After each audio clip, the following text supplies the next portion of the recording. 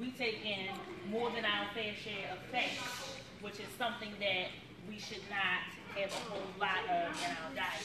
Especially you guys as athletes, it's important that you incorporate some fat because some fat is necessary, but it should not be the predominant part of your diet. Okay.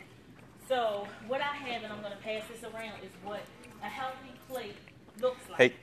And when you're eating, you should keep in mind that your plate should look a certain way. It's not just throwing food on your plate, any amount, right?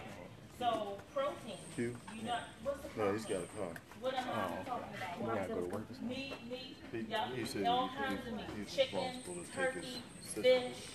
You can also, some cheeses are protein. Well, cheese free has a lot of protein in it. Beans have a lot of protein. So, is anyone a vegetarian in here? Vegetarians don't eat meat, so they have to get their protein other ways. So beans, legumes, they have a lot of protein in them.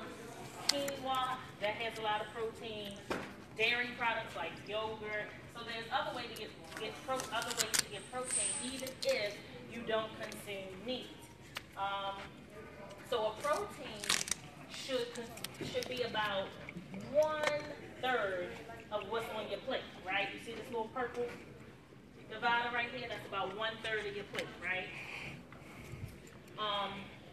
Protein is important because it helps build lean muscle, right? So muscle is important to you guys, right? Right.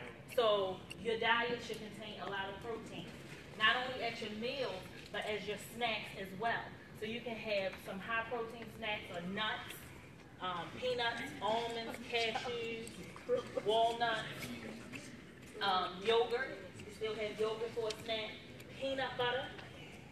Peanut butter is great. Like with apples and peanut butter, if you guys ever had that, that's a very good snack to have.